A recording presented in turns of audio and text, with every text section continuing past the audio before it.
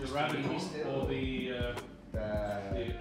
Bodignor? I would never be happy if what I do can't be shared and ultimately I can feedback of other people's experience that they're having with it, with me together. Yeah. Meaning, when we opened this business back then, I knew nothing about wine, and I mean this. Yeah. I knew nothing, and I still know nothing. But for me, sharing that journey and being not public about it, but like just sharing my journey is really important to me. And go from one great restaurant to the next and drink great wine, and then you don't want to share that information. It's a bit selfish. Yeah. That's what I love about Noble Rot. They're sharing so much. Being open about that journey of discovery and sharing that's the real joy, I think.